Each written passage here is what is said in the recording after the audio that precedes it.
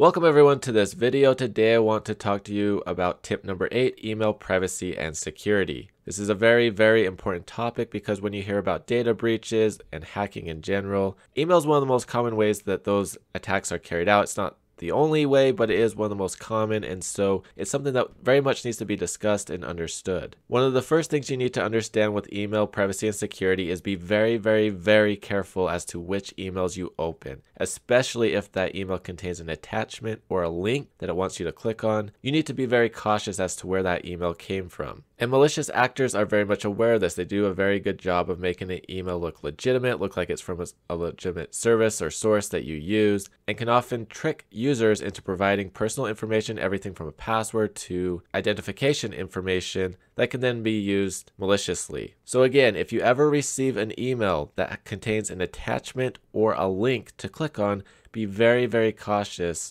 and think before you click on that. Please keep in mind that just opening an email does provide your IP address, and so that can also be a common way for malicious actors to attack, and so you may want to consider using a VPN or even using public Wi-Fi to access those emails in conjunction with a VPN. And in addition to that, some email clients will even provide additional privacy to protect against email senders from acquiring your IP address. I would also strongly recommend that you separate out your emails, or in other words, you need to have multiple email accounts for different use cases. For example, have an email account just specifically for personal contact that you give to people that you personally know and personally trust. Have a second email account for public contact, maybe something you put on a resume or list online. Have an email account strictly for just social media accounts. Have another email account for when you sign up to order something online, so on and so forth. The purpose of this is to separate out all the use cases and also helps you identify when an email may be fake. For example, if I sign up for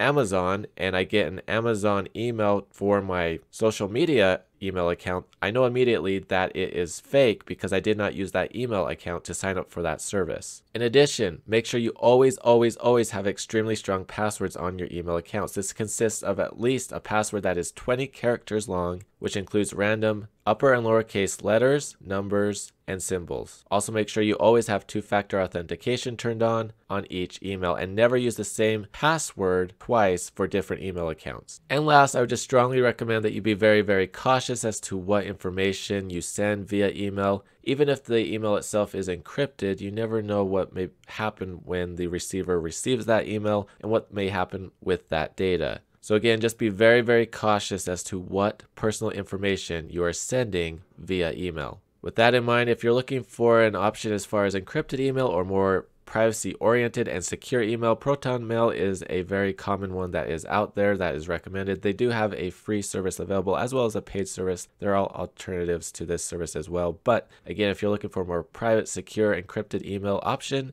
this is it. Please take email privacy and security very seriously. Be cautious, just be careful. But that's everything for this video. If you have any comments or questions, please post them down below. If you like this video, please give it a thumbs up and please consider sharing it. If you'd like to support the channel, please hit the join button, the subscribe button, and that bell notification icon to get notifications on future videos. Thank you very much for watching. Hope you have a great day.